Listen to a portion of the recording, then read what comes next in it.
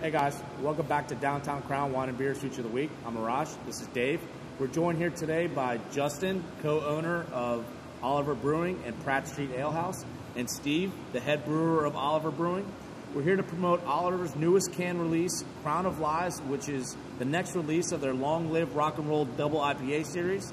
We will be releasing this delicious double IPA Friday, January 13th at Downtown Crown Wine and Beer. Dave? Yeah, so you guys may remember a beer called Pagan Science that came out a few months ago. You guys have still been asking regularly when the next iteration in that series will come out. Well, guess what, guys? That beer is here. Beer is called Crown of Lies. It's very, very similar in a lot of ways. It has some of the hop build that you love so much out of Pagan Science, but it does differ a little bit. So Steven here is the head brewer. Steve, can you tell everybody some of the similarities and maybe some of the differences between the two beers? The whole point of this series is there is to be some continuity with it. The base beer is pretty much brewed the same. It's just we're playing with some hops that are available. You know, these days everybody loves their hops. You know, we're no exception. Yeah. So Pagan Science was big on a variety called Mosaic, although it used other hops as well. So there's some Mosaic has carried on to this second edition of the beer, but Centennial is a hop that's the what I would call the featured hop in this one. So a lot of what you get in is the dry hop. We're dry hopping with 2.5 pounds per barrel. The bulk of that is Centennial. Also some Mosaic as well. So Stephen, you have a history and are well respected for your traditional English style of brewing. You do a fantastic job with that. But then what lends itself to your brewing skill was that sort of out of nowhere, and I don't know if many people were expecting you guys to do this, but you come out with Pagan Science and like bang, I mean, I really think it surprised a lot of people how fantastic it was. I mean, I do truly believe, and I think our customers agree, that it was as good and it's in the same likes as some of the best double IPAs that this area has put out. Thank you. Right. I appreciate it. Living proof that you can teach an old dog new tricks. You know, I mean, obviously, I've been brewing for it'll be 23 years this year.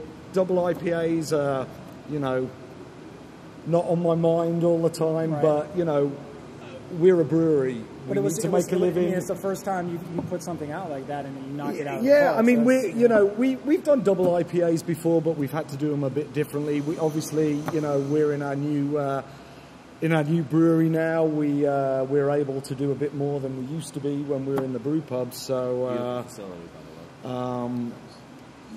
you know, we're exploring. You know, as I say, market forces demand. Yeah. Double IPAs, you know, there's a big market for it. But you're still able to stay true and do the things that you've always done. Yeah, I mean, that's the great thing. You know, we can we have our niche, if you want to call it that, of English ales. Yeah.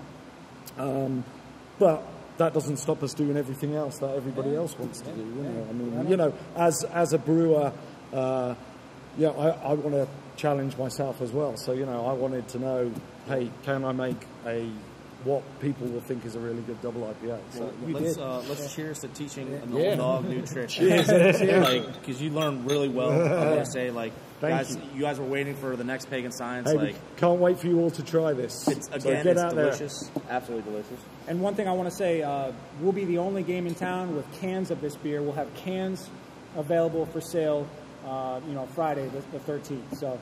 But you wanted to ask Justin something, Arash? So we're in Oliver's Production Brewery. It's only been open about a year and a half. It's a year in June. And they are set up for success. Just the facility is done. You did it the right way. You spent the money in early. I know you're telling me, it was a big hit at first, but money well spent. And it is set up for success, like I said again. And growth. What is your vision for 2017? What are you going to use this facility for?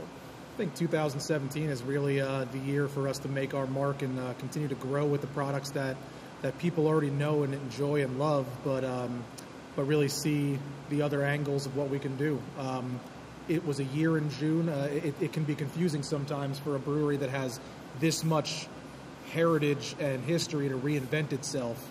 But I think that people are just starting to see what we really can do now that we're in a full-scale production facility. So I think 2017 is going to be the year. Jay, Willie, and Brad. You have a good sales team. We have a great sales team out there, guys that believe in the product. They love what we're doing here. So I think that this will be the year that people really see what we're capable of doing on the large scale. We're not feeling out the new facility anymore. We're in our new home, and we're producing the beers on a scale that we want to produce them. Well, as David said, Pagan Science kind of did come out of left field because people were used to, your old English styles. But it came out of left field, and then once people had it, I mean, it was a home run. They were buying it again and again. And I really feel that people are going to have the same feeling for this beer again, Crown of Lies. And cheers. Thank you guys so much for having us. Again, to reiterate, this Friday, January 13th, we'll have the release of Crown of Lies. One thing to note, too, is that the beer is going to be canned on Thursday, delivered to us Friday morning, so you're going to have day-old freshness that you can come pick up. The only place to get it. So see you guys Friday. See you guys Friday.